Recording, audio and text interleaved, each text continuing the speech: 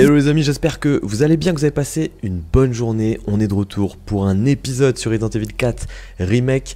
L'épisode précédent, encore une fois, était très cool avec un boss Krauser, combat au couteau. C'était vraiment très stylé. Et malheureusement, attention, spoiler, Luis est mort. Il s'est fait tuer par Krauser. Voilà, j'étais vraiment triste pour lui parce que c'était un personnage que j'aimais beaucoup, très drôle et vraiment sympa. Donc voilà, malheureusement, c'est ce qui est arrivé. Je découvre tout ça les amis puisque je suis jamais arrivé jusque là dans le jeu, donc tout est nouveau pour moi, donc j'ai très hâte de voir la suite. On se le fait dès maintenant ensemble. N'oubliez pas le petit like, le petit commentaire. Vous pouvez aussi partager la vidéo sur Twitter, Instagram, où vous voulez, ça me fait plaisir. Et c'est parti. Tu t'es bien battu, Don Quichotte.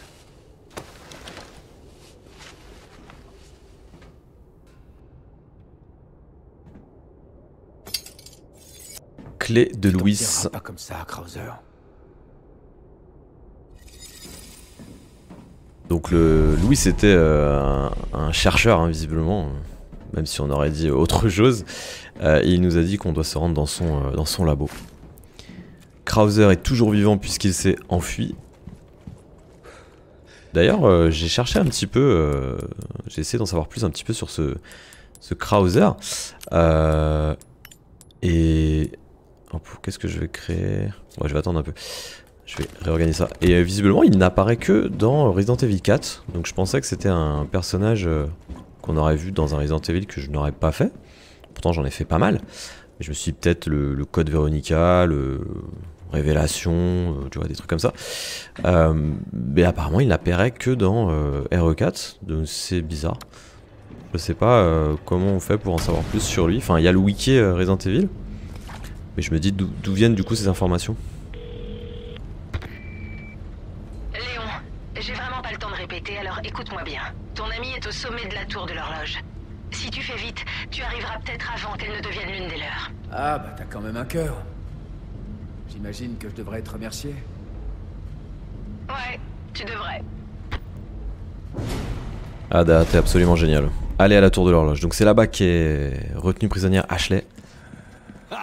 N'oublie pas qu'arme à feu rime avec jeu, étranger. Waouh, il y a deux requêtes.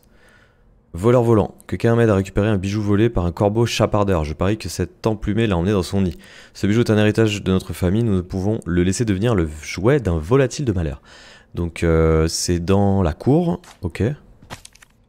Cet ignoble Ramon Salazar. Si la simple vue de son image me donne la nausée, si quelqu'un veut me rendre service, qu'il trouve un moyen de lui refaire le portrait dans la pièce que l'on voit sur la photo. Frapper son visage avec quelque chose devrait faire l'affaire, du moment qu'il finit souillé, peu importe la manière. Donc c'est à cet endroit-là. Donc ça a l'air d'être la salle peut-être du trône. Ok, il y a il y a un escalier, il y a un trône en haut. Ok, donc faudra abîmer le portrait de Ramon. On va faire un... Salut. On va faire un petit tour auprès de notre ami. J'ai plein de choses intéressantes à vendre, étranger. Alors, pour l'instant... Comment? Tu veux savoir où on a déniché ces merveilles? Pour l'instant, je peux toujours pas acheter le ticket d'amélioration spéciale. Par contre, j'ai un petit peu d'argent, donc... on va peut-être s'améliorer. Qu'est-ce que je pourrais améliorer maintenant? Modeler une arme pour répondre à tes besoins. Allez, le pompe. Petite puissance de pompe, c'est pas... Ah, c'est pas le pompe, c'était le Stingray. Ah là là là là. Tant pis. Tant pis. Et voilà. Donc, je peux retourner ici. Du coup, est-ce qu'il faut que... Attends, on va regarder sur la carte. Donc, je suis là. Salle du trône. Trésor enfermé. En vrai, ça a l'air d'être là, non? Je crois qu'il faut aller là pour faire le portrait de l'autre là. Et la cour. Et j'imagine que le corbeau il est dans la cour. Donc, on va sortir et aller à droite. Et on va essayer d'aller déjà choper le corbeau. Je crois que c'est par là.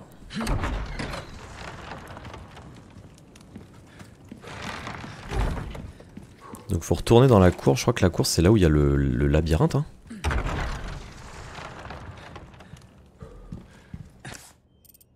Alors, droite, gauche. Et heureusement qu'il y a la carte, les gars, vraiment. Pourquoi tout est cassé? Je vous dis, le marchand, c'est un magicien, le mec. Il se téléporte en fait.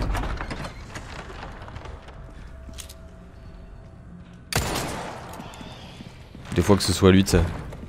Waouh, il y a des. Il y a des ennemis. Corazon, corazon. Donc dans cette cour, en plus des ennemis, il doit y avoir un corbeau.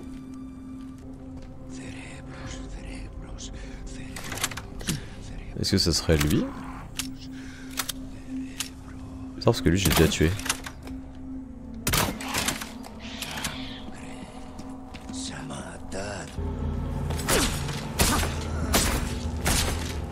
Allez, prends ça, prends ça.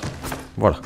Bah lui il est mort. Par contre là le corbeau il a looté un truc, j'espère que c'est pas ça. Parce que je peux pas l'atteindre en fait, je peux pas monter sur le truc donc c'est un peu embêtant. Bim! Allez hop, eux là ils m'agacent. Voilà, on récupère ça. Toi je te cut. J'ai même pas utilisé des balles pour toi tu vois.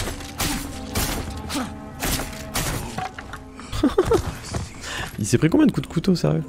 C'est abusé. Bon du coup il est où ce corbeau là en fait? Je pense qu'il est... Peut-être qu'il s'est envolé ou un truc comme ça. Ok là, un petit carreau que j'ai lâché dans les airs.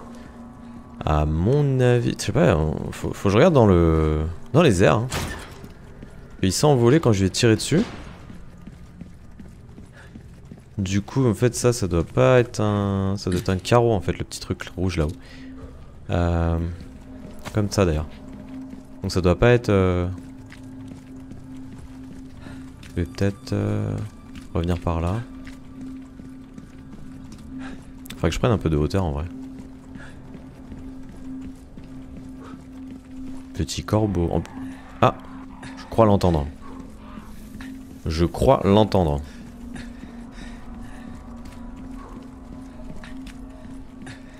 Ah, il est là-bas. Il est là-bas, les gars. Waouh. Oh, c'était ça. Émeraude rayée, nickel. J'ai eu peur que ça tombe. Tu sais, genre bah sur le toit quoi. Mais en fait, non, visiblement, peu importe où tu le tues, ça traverse en fait. Hein. Ça traverse le toit, heureusement. Du coup, c'est bon. Ah bah, il est de retour. Du coup, on retourne. On va aller dans la salle du trône cette fois pour dégrader le portrait. Alors, pour moi, la salle qui est sur la photo, c'est là-bas, je pense. Waouh. Ok. Waouh, ça c'est chaud là. C'est bon, c'est bon. Waouh, waouh, mais là on se fait agresser là. Mince, mince, mince, il y a plein d'araignées partout. Ok, ok, ok, on se casse les gars, on se casse. Ouh. Oh là là, quoi, ils sont mutés comme ça en plus, ils sont dangereux.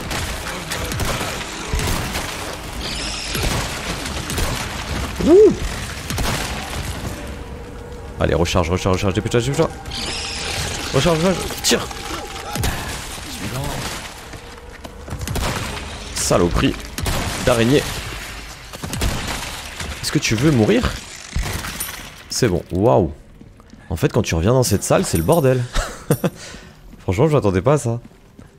Ok, je crois que c'est bon. Oh, j'ai plus de balles de pompe, j'ai rien. Ils m'ont tout vidé. Ils m'ont tout vidé. Attends, si j'ouvre la carte. Ok, là il y a des fléchettes. Et là il y a des mines adhésives. Apparemment, voilà, mine adhésive. Et en bas il y avait des petites fléchettes. On va les prendre quand même si j'utilise pas trop le lance-carreau. C'est où? Ah non, c'est au milieu. Ça peut quand même être utile, surtout quand tu poses des petites mines dessus. Ça peut quand même être sympa, je vais recharger d'ailleurs. Ah, je suis à fond. Ok. Du coup, je crois que la salle c'était ça. Hein. Ah ouais, mais en fait, cette salle-là, t'y vas pas en vrai. Parce que dans l'épisode précédent, quand on est rentré, il y a une cinématique qui s'est déclenchée et c'est là où Léon s'est fait jeter dans le puits en fait. Et c'est là où ils ont versé le sang noir dans la bouche de Ashley. Chronique de recherche 2 octobre, 8 ans après mon réveil. Enfin, ma noble quête atteint sa phase finale, la fusion entre un humain et un insecte. C'est dégoûtant. La gouvernance est gracieusement portée volontaire pour l'expérience. Je vais mettre tout mon cœur dans cette aventure pour transcender l'humanité et rendre fier maître Ramon. Mars, 9 ans après mon éveil. Une union magnifique a vu le jour. La gouvernante a beaucoup souffert, mais en vain. Voici le fruit de notre labeur dans toute sa splendeur. Je vais baptiser cette forme de vie parfaite U3, car 3 est le chiffre le plus beau et le plus complet. Avril, 9 ans après mon réveil. U3, ma chère Pesanta, a été choisie pour servir de bras droit à maître Ramon. Mais 2 bras ne valent-ils pas mieux qu'un seul? À mon tour de prouver ma loyauté. Son humble serviteur, Isidro Uriarte Talavera. C'est cool, en plus on découvre des petits documents qui en expliquent plus. Donc ils sont passés après à l'U3. Je crois que le Verdugo c'était l'équivalent de l'U2. Confession de Ramon. Mon Seigneur, mon Père bienveillant, bénissez la lignée des Salazar avec un marteau de fer. Le fondateur de ma famille a déclaré néfastes les enseignements sacrés des Illuminados et a persécuté ses fidèles. De plus, il a volé leur bien le plus précieux et l'a enfermé dans les sous-sols de ce château. Quel blasphème, quelle insolence! Combien de temps ai-je dû supporter la honte de savoir que le même sang coule dans mes veines? Enfin, le jour de l'expiation est arrivé. Oh, cher Lord Saddler, je vais libérer les plagas sacrés qui ont été enfouis sous ce château. L'heure est venue. Par la grâce divine, les pécheurs renaîtront comme les membres du troupeau, membres du Ganados. Ils deviendront vos loyaux serviteurs. Rien ne me ferait plus plaisir que d'être à vos pieds et de profiter de votre splendeur. Je suis votre humble serviteur, vous êtes ma lumière éternelle, ma loyauté est inébranlable. Putain, mais quel vieux suceur celui-là, ce Ramon. Ouais, une petite poule. Ah, je peux m'asseoir sur le trône? Des barres.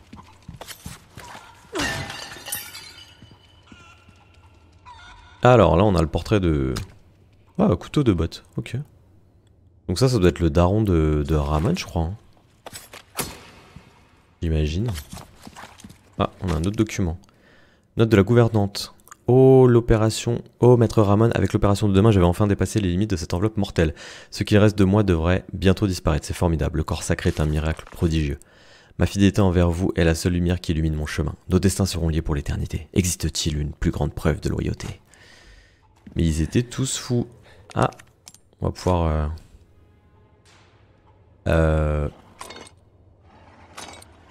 Tac, tac. Voilà, oh. Quasiment direct. Un œuf de poule doré.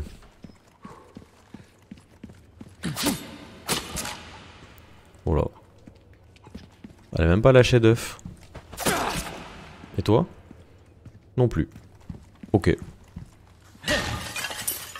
Ça doit être la... Ce serait sa famille, ça? Ouais, je pense que c'est sa famille, hein, sa mère, un truc comme ça en vrai. Bon, Ramon, il est temps que je te refasse la figure.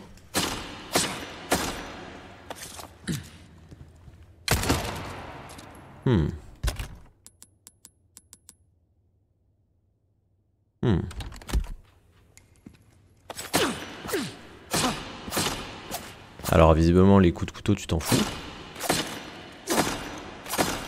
Faut que je lui jette un truc dessus. Est-ce que ce serait pas un œuf? Genre équipé.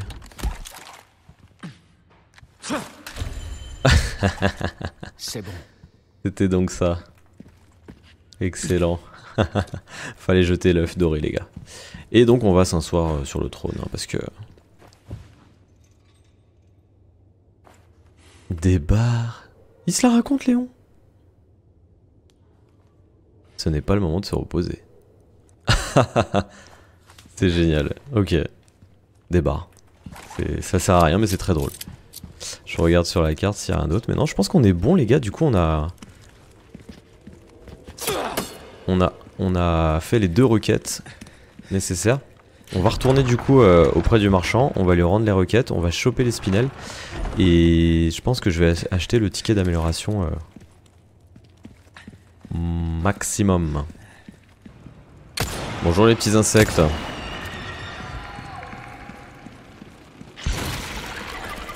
Oula, y'en a d'autres, y'en a d'autres, y'en a d'autres.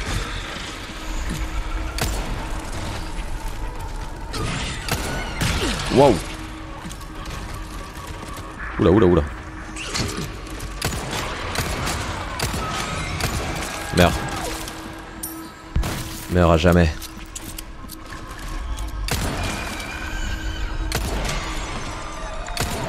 Ok, c'est bon.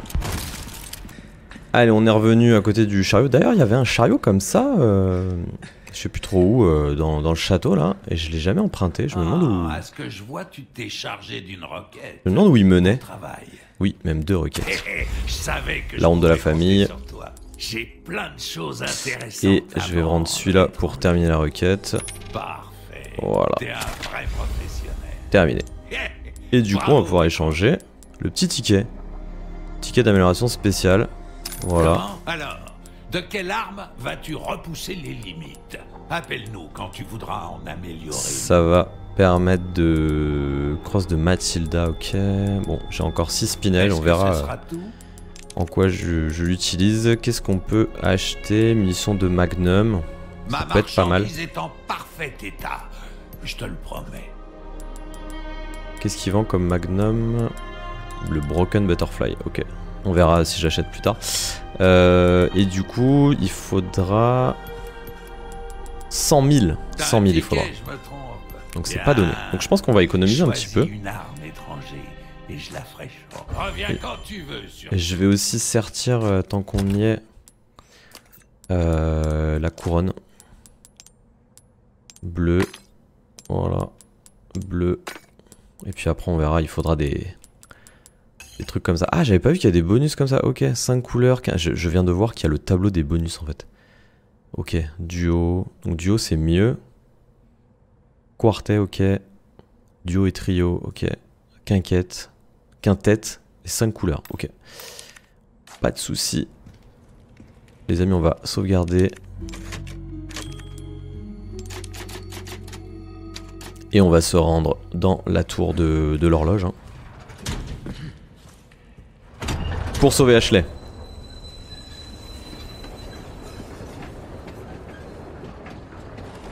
Voilà la tour de l'horloge. Tiens bon, Ashley.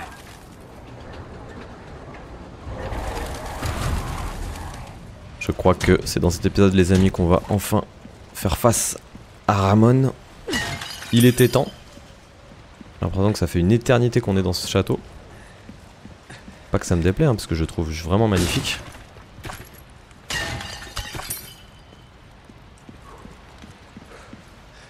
Et j'avoue, pour le moment, entre la première partie du jeu qui se passe dans le village, le lac et tout ça, et le château, je saurais pas dire lequel je préfère. Franchement, c'est deux ambiances totalement différentes. Et c'est un kiff, les deux, quoi.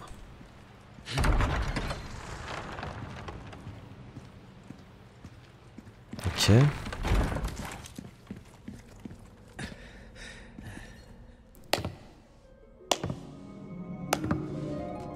Je dois bien reconnaître que vous êtes tenace, Monsieur Kennedy. Malheureusement, la partie s'achève ici.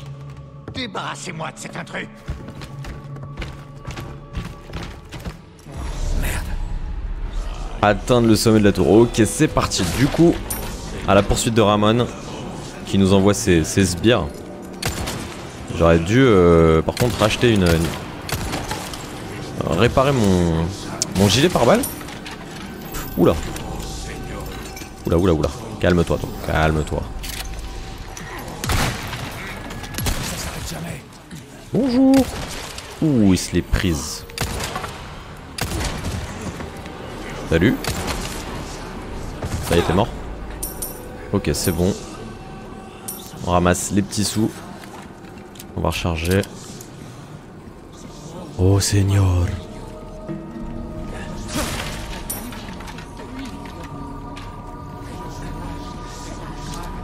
Ok, elle a une arbalète. Ouais. Ouh, je t'ai eu. Tac. Ok, c'est bon. Pesetas. C'est une statue de Ramon, d'accord. Oh, c'est quoi ça? Ah, la statue elle balance du feu, d'accord. Ouh. D'accord, c'est normal ça. C'est de la folie. Ok. Là je peux pas descendre, d'accord. Donc va falloir que j'esquive le feu. Waouh. Wow. Ok. Attends, faut que je passe où là? Ah d'accord, faut que je passe là, ok. Ça va être chaud. Vas-y maintenant. Waouh. Ah. Aïe. Qu'est-ce qui se passe? Ah, j'ai été cramé. Waouh. Ah, ils l'ont remonté d'un cran, ok. Mais là c'est chaud. Faut que je descende. Je vais crever. Comment je fais? Je vais prendre ça. Attends, je vais fabriquer ça. Ah, je vais crever. Eh mais là c'est chaud. Parce qu'en même temps faut se taper. Et en même temps... Attends, je vais descendre. C'est qui fait descendre la... C'est qui fait descendre la statue là? Ou monter d'ailleurs. Faudrait qu'elle redescende d'un niveau. Parce que là clairement... Ok, faut qu'elle revienne ici. Et après... Une fois qu'elle a... Ouais. Ah là, j'y crois pas, il me balance du... Attends, normalement ça devrait passer là. Oh là là, me crame pas. Ok, c'est bon. Oh, c'est mort. Ah, c'est mort. Oh, c'est mort. Ah, faut que je fasse comme ça en fait. Oh là là, je me fais cramer de ouf. Bon là ça va. C'est chaud là.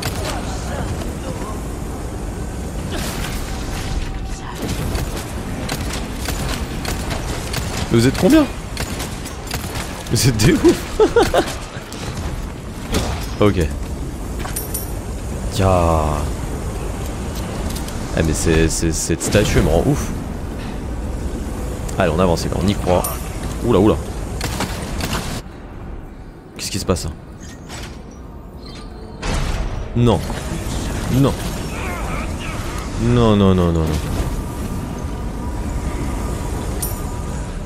Elle est où la boule? Elle arrive. Donc soit c'est le feu, soit c'est la boule en gros. Ah ouais, j'ai compris. Je crois qu'il y avait un truc derrière la tête là, pour l'arrêter. Il me semble. Il envoie plusieurs boules. Ouais, il envoie plusieurs boules, ok. C'est un délire. Aïe, il y a une boule qui arrive,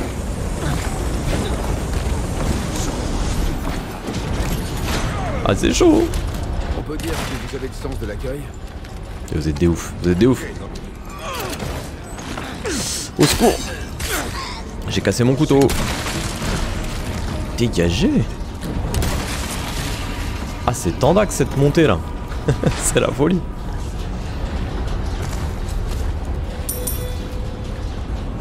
J'aurais bien aimé stopper la tête qui flambe, mais bon, c'est pas grave. Ok. Est-ce que je pensais que je peux l'avoir lui? Ah ouais, je peux. Parce que lui il va me casser les pieds quand je vais monter.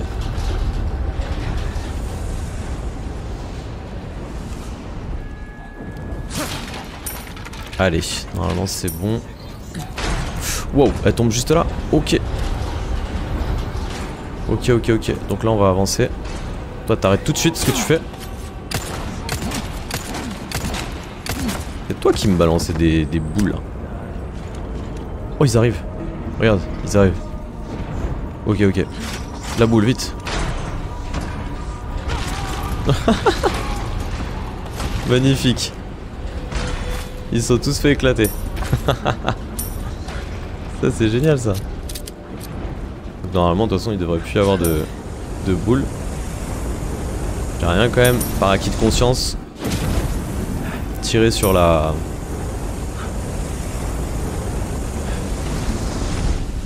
sur l'arrière de la tête. Il espèce d'y avoir un... Voilà. Allez, c'est ciao. C'est ciao, Ramon. Je voulais trop l'exploser cette tête, elle m'a rendu fou. Donc il y avait bien une petite dynamite en fait logée juste derrière. Ce qui facilite vachement la progression. Moi je l'ai fait sans, mais bon.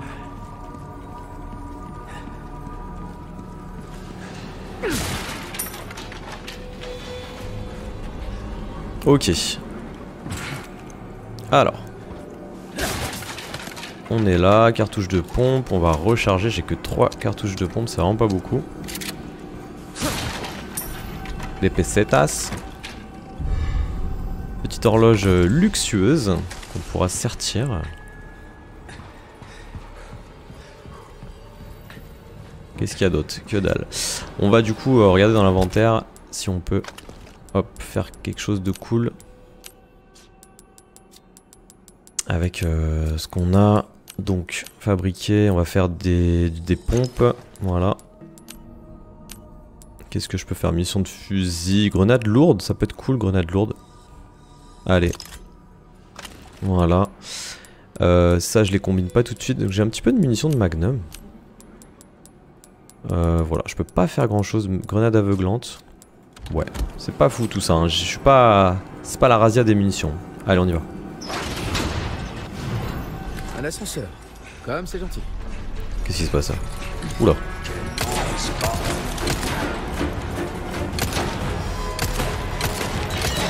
Putain, j'arrive vraiment pas à lui tirer dessus.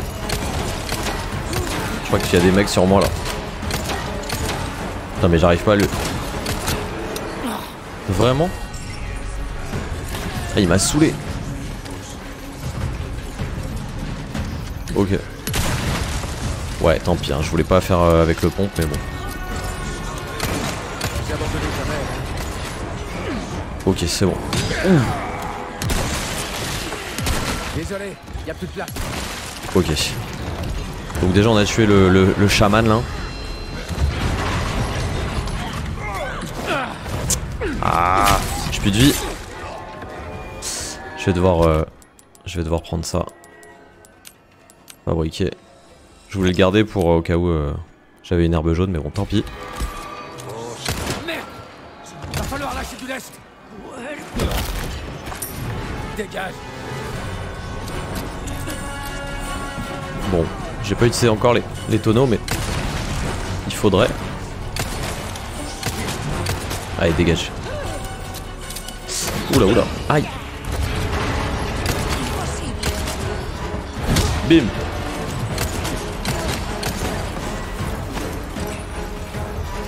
Cette montée est totalement folle.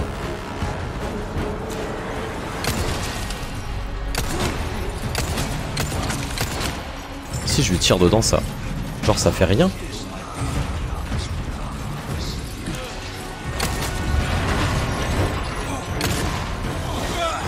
Waouh. C'est dangereux hein.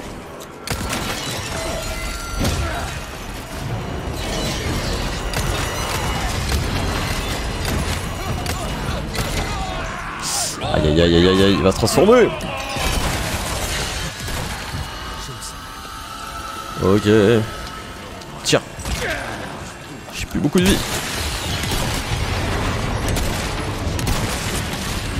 Eh mais la montée infernale en fait là, c'est comment? Il est mort. Bim.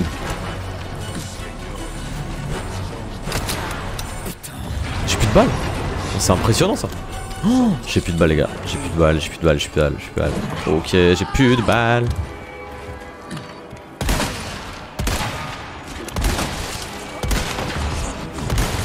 Je vais, vous savez quoi? Tiens, je vais reprendre ça. J'ai un peu de balles de flingue. Je crois qu'on arrive au sommet, enfin. Allez, monte. Voilà, toi t'es tombé, comme ça c'est fait. Ouh. Oh. Est-ce que c'est fini? Mon dieu, cette montée était totalement folle les gars. On l'a fait du premier coup, mais mon dieu, c'était un truc de fou. Avec les chamans là qui les transforment et tout, très très chaud quand même. J'ai plus de balles, j'ai plus de vie, j'ai plus rien. Je suis à sec. Oh. Waouh, ok, ah oui, c'est magnifique. Donc là c'est vraiment magnifique en fait. Regardez, on a le château qui est là. On était là tout à l'heure, on a pris le funiculaire, un truc comme ça. Là on a le château, les montagnes au fond. On est tout en haut. Sur la tour de l'horloge. C'est magnifique, j'adore.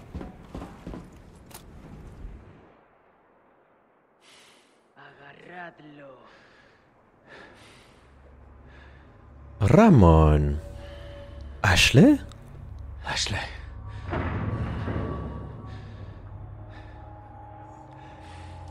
Ramon il est tout petit en plus là, ce tout petit suzerain là, il me fait bien rigoler. Bonjour, vous, on va vous tuer, ok, donc ils sont partis de l'autre côté des murs, ils sont en train de se barrer quoi. Donc, on va pas laisser faire bien sûr. Ashley tiens bon, on arrive. Regardez en plus avec ça là, ça va être parfait. Paf. Ok. Voilà, ça c'est fait. Est-ce qu'il y en a d'autres? On dirait pas. Non. Ok, faut avancer doucement ou c'est quoi là?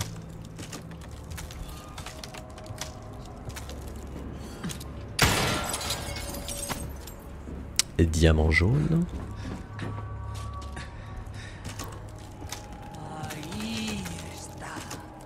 Qu'est-ce que tu veux toi? Allez, resserre le réticule. Ok. Monsieur le marchand. Putain, mais vraiment, vous êtes toujours là où on vous attend pas vous. Hein. C'est un truc de fou quand même. J'arrive. Ah voilà, une herbe. J'en étais sûr. Une herbe jaune. Dommage, j'ai utilisé mes herbes vertes, mais c'est pas grave, j'ai regardé de côté. Oh, ça sent la... Ah, j'ai cru que c'était une caisse d'armes, mais pas du tout. On redescend. Bienvenue. Qu'est-ce que je peux faire? Bienvenue. Qu'est-ce que tu peux faire pour moi? Écoute, pas grand chose. Je crois que je vais juste... tiens le plus? À ton argent ou à la vie? Le choix est vite fait là. Je vais réparer ça déjà. Faire attention, d'accord. Et puis je vais économiser, hein, mais bon, c'est pas facile d'économiser. Hein. Des choses à faire, tu ferais bien de t'en occuper avant d'aller par là. Très bien, chef. On sauvegarde. Et... Ce serait vraiment dommage d'avoir des regrets. Et on y va.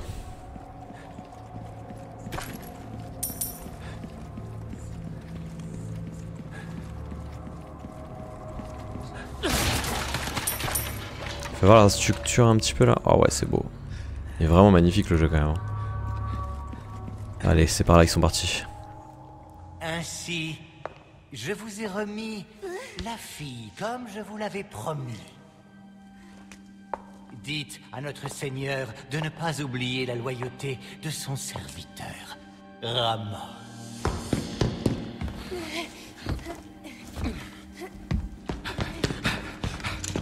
Ashley!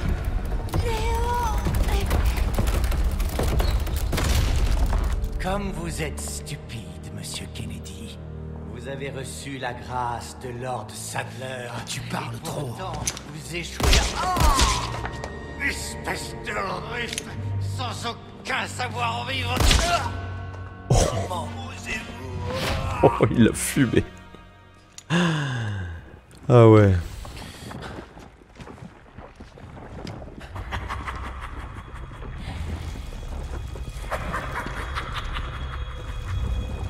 Laissez-moi vous montrer le pouvoir que j'ai reçu de mon maître, le pouvoir de Dieu.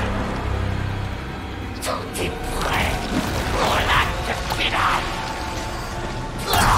Oh! Ah d'accord. Ah la forme finale de Ramon, d'accord. Ok, on va prendre ça. Ah il est dégoûtant.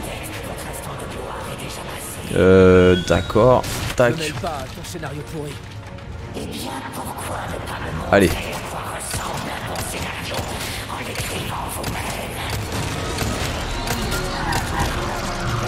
Oh, il est moche. Il est vraiment affreux. Il y a des munitions en bas. Oh. Wow. T'en ramasses tout là.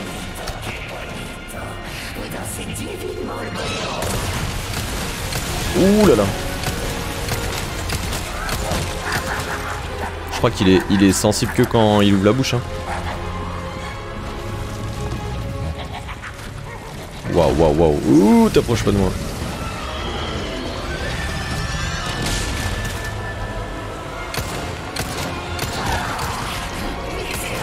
Oh. Là, j'arrive. Ah. Chais.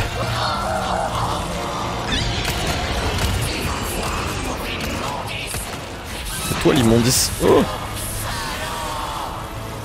Comme une traite lui. C'est pas gentil ça.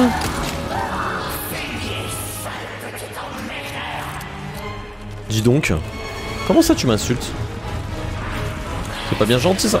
Au secours. Wow. Il est où? Oh. Oh non, oh non. Waouh, j'ai eu chaud. Ah. Ah, il y en avait au sol.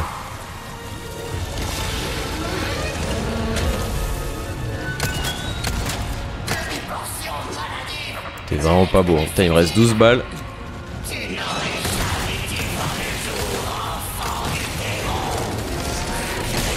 Oh. Ah, j'avais pas vu qu'il a mort. Craché encore.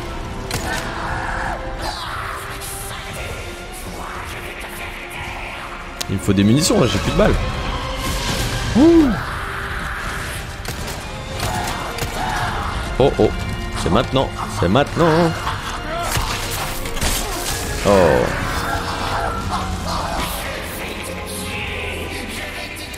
J'ai plus de balles. C'est la loose.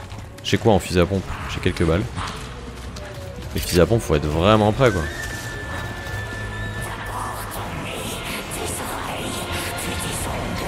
Ah, comme il se faufile partout, il me dégoûte.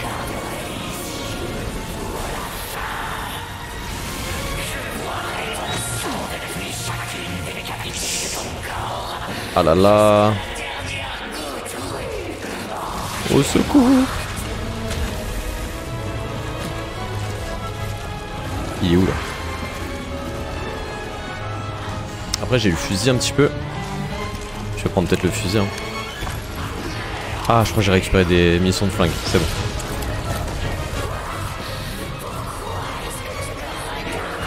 T'es où? T'es vilain comme tout.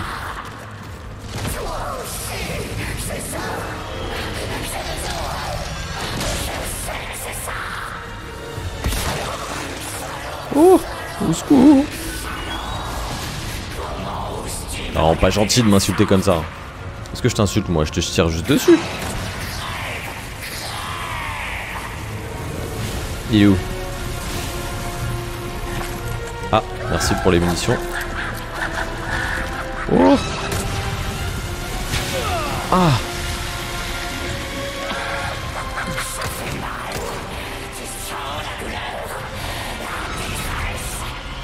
Oh bah voilà, il nous régale.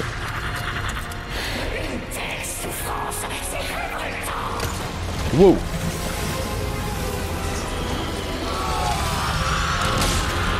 Oh.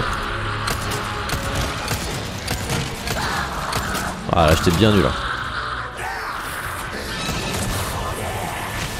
Ah. Aïe aïe aïe. Tu vas crever.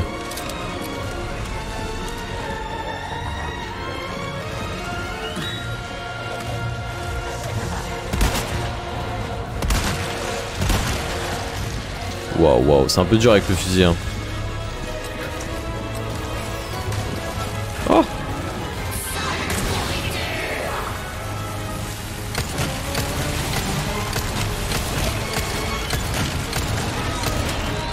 Oh oui.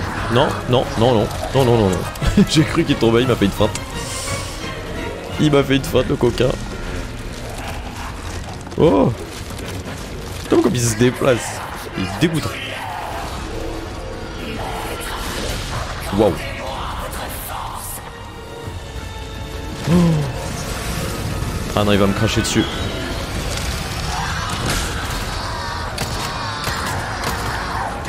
Oh, il est tombé. Elle est où ta tête? Elle est là. Encore. Ils ont jamais crevé lui.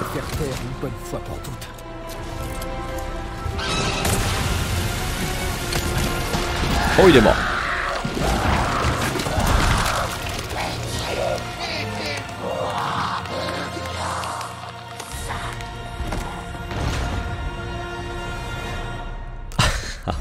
Quel combat incroyable. Ah mon dieu, il était écœurant. Rouge à lèvres. Ah, il se mettait du rouge à lèvres le type. Mort de rire. C'était fou hein. Franchement il était assez épique comme combat tu vois. J'ai bien kiffé. Je vais récupérer les petites munitions quand même hein. On est comment au niveau de la vie? Ah bah j'ai une herbe jaune. Fabriquer, voilà, tac. Et puis je vais attendre un peu si j'ai une rouge qui vient se greffer. Ashley! Ashley, pas de temps à perdre. Oui, tu es Ashley. Waouh. Je sais pas où ça va là, mais. Pesetas. Donc Krauser a emmené Ashley, hein, visiblement.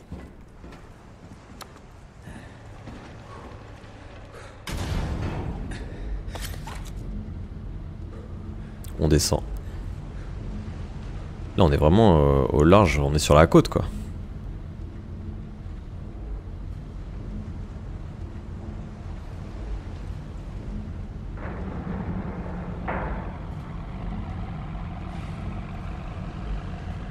Krauser, où est-ce que tu l'emmènes? Il se barre en bateau le mec.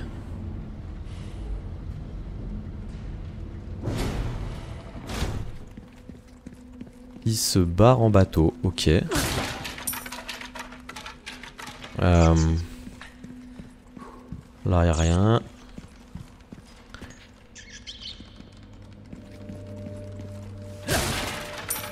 Ok, des pesetas. Toujours plus de pesetas. Ça va les tirages, je vous dérange pas, je vous tue pas. Hein. Vous avez vu, je vous laisse tranquille cette fois. Je suis pressé. Ok, un petit... Note de la gouvernante 1. J'ai échoué, monseigneur. Je n'ai pas été capable d'exaucer votre dernier souhait et de remettre le jeune garçon sur le droit chemin. Maître Ramon n'était encore qu'un enfant quand j'ai vu pour la première fois le mal en lui, lorsqu'il découvrit qu'une servante se moquait de lui en l'appelant Pulgarcito dans son dos. Il la convoqua dans ses appartements privés. Après avoir forcé la jeune fille à se mettre à genoux, il lui aspergea le visage avec un flacon de vitriol sorti de sa poche. Il est taré. Le jeune maître regardait avec satisfaction la servante se tordre de douleur alors que la peau de son visage tombait en lambeaux. Son rictus malsain hante encore mes nuits. Avec le temps, la perfidie de Ramon n'a fait que croître. Les membres de cette secte infernale sont vite aperçus qu'ils pourraient exploiter son cœur vulnérable, maudit soit-il. Ils ont manipulé Maître Ramon et ont fait de lui leur marionnette. Et le pire dans tout cela, c'est qu'ils ont réussi à l'utiliser pour libérer les Plagas de la famille Salazar. Pour libérer les Plagas que la famille Salazar avait juré de garder scellés à jamais. Don Diego, rassurez-vous, j'ai l'intention de veiller sur Maître Ramon jusqu'au bout, quel que soit le sort qui nous a réservé. Pour avoir été au service de la famille Salazar depuis mon plus jeune âge, ceci est mon devoir et ma pénitence. C'est qui cette servante là? Elle était où quand il s'agissait de veiller sur lui? Alors qu'il faisait des dingueries là dans le château. Parfait. Oh, Moi, j'ai pas besoin de nager. Chacun un bateau. C'est génial ça.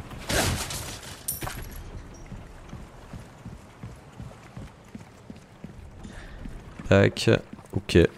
Eh bah let's go les gars.